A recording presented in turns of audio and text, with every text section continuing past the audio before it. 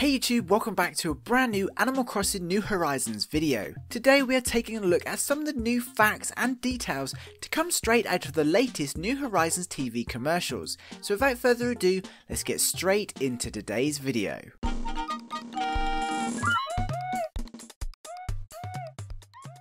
So as the days go by now, leading up to the New Horizons release, we seem to be discovering something new every day, whether it's new characters or tiny little details here and there that we may have missed along the way. Of course, just yesterday, Nintendo released 3 brand new commercials, each showing off different aspects of the game, whether it's designing the outside of an island or crafting a perfect pattern for the interior of your home. With this in mind, I've collected some of my favourite details directly from these commercials in an attempt to keep you guys up to date with the latest goings on.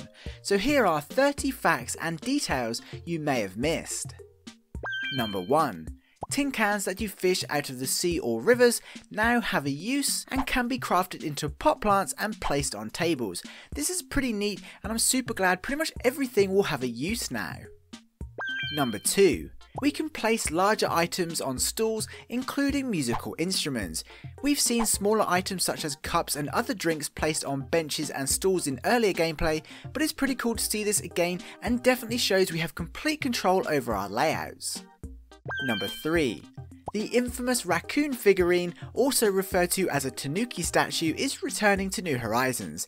This item resembles a Japanese raccoon dog and is said to bring fortune and luck. You may notice some similarities to a certain getaway package provider.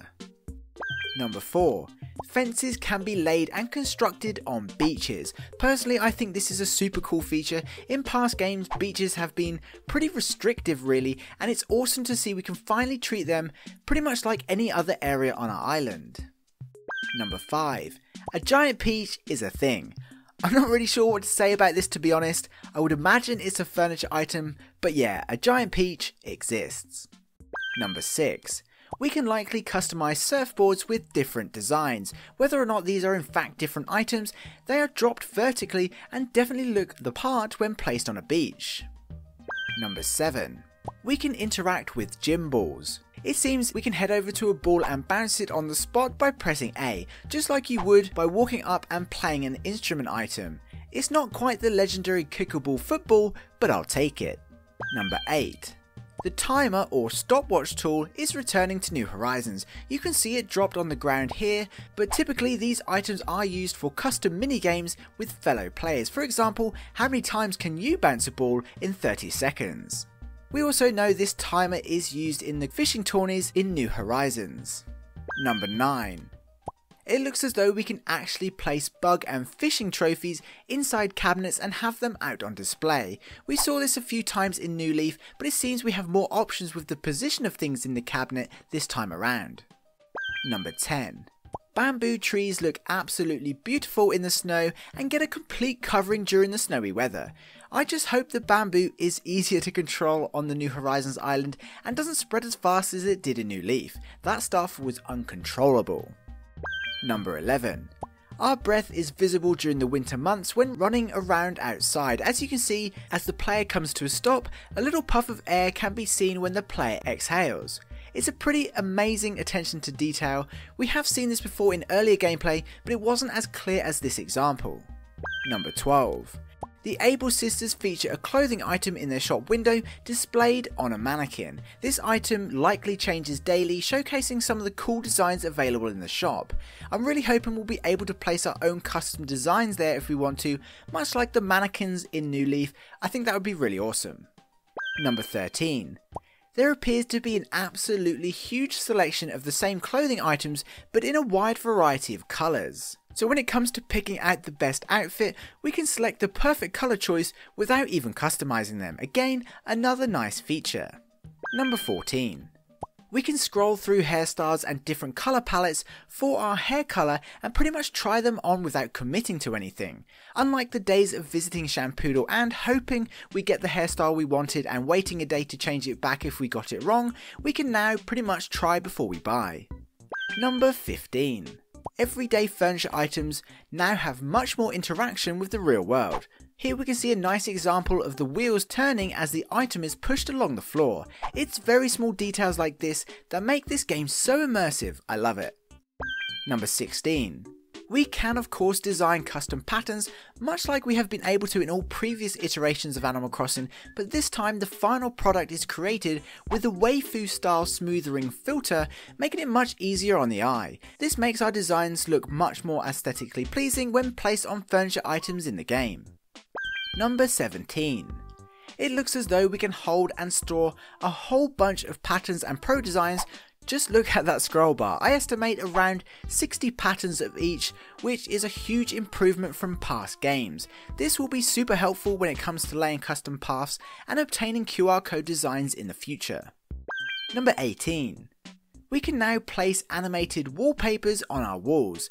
In this example, we can see fish actually swimming around the edges of the walls. This is literally the best thing ever and opens up so many design opportunities. Imagine having the autumn forest wallpaper with all the trees and having things like leaves falling down and stuff like that. It would just look incredible, and I imagine there's so many choices. Number 19. In the same scene we can see animated flooring and carpets too. If we look closely we can see the water is actually moving a lot like it does naturally in other Animal Crossing games. Again, this is a bit of a game changer when it comes to interior design. Number 20. If animated flooring isn't enough, we even have little splashes as we walk onto the watery flooring. You can see tiny little splashes and drops of water splashing up as the player steps into the water. I mean, this is beyond crazy attention to detail. Number 21. It looks as though we can now design archways in our homes and decorate the outside edges of doors. This could depend on the type of wallpaper, but either way it's a whole new level of interior design and something that's never been possible before in Animal Crossing. Number 22.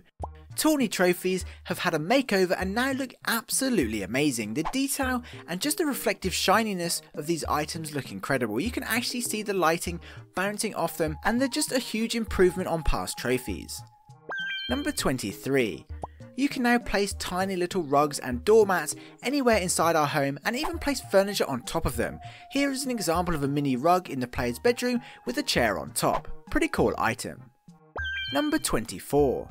This dream catcher spins by itself with no apparent interaction, which is another amazing example of furniture items appearing more realistic than ever before. Number 25. The little playhorse items outside that are already a favourite amongst the community can be customised into a variety of colours and designs.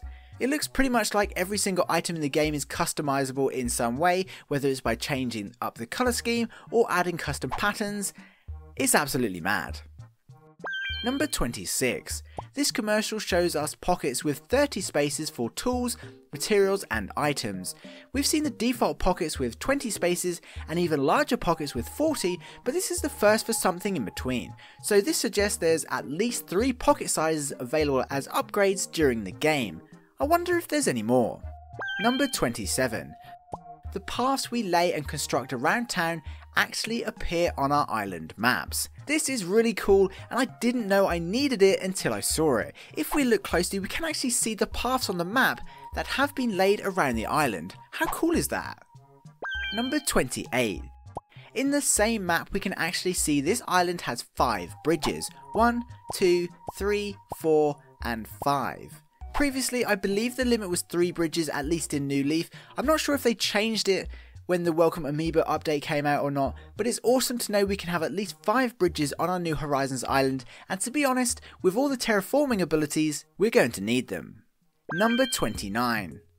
We have cupcakes, everybody. Stackable cupcakes as seen in this player's pockets. Given these are stackable, it suggests these are items like fruit or other foods previously seen in past games, like candy for example. I'm hoping this implies some form of cooking, but maybe it's an event item or just a tasty treat for our players that we can buy.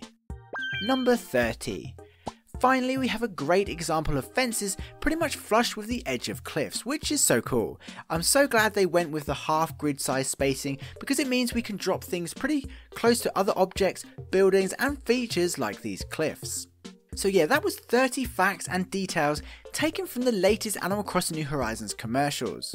Some of these we've seen before, but others, like the splashing of the flooring inside, is brand new. The attention to detail in this game is just mind-blowing, and I could never even have imagined New Horizons was going to be this amazing when it was first announced, and to be honest, I think there's even more mind-blowing details to come. Anyway, for now, that pretty much wraps up this video. If you're an Animal Crossing fan, don't forget to subscribe so you don't miss out on any New Horizons news. Until then, I'd like to give a special thank you to this channel's Patreon supporters, you guys rock. Don't forget to head over to our Discord server too, and of course, if you got this far in the video, please comment facts, just to let me know you did. That would be super awesome, and please be sure to include which of these details was your favourite, and whether or not you like the idea of paths appearing on our maps. I'd love to know. Anyway, I hope you enjoyed this video and found it entertaining.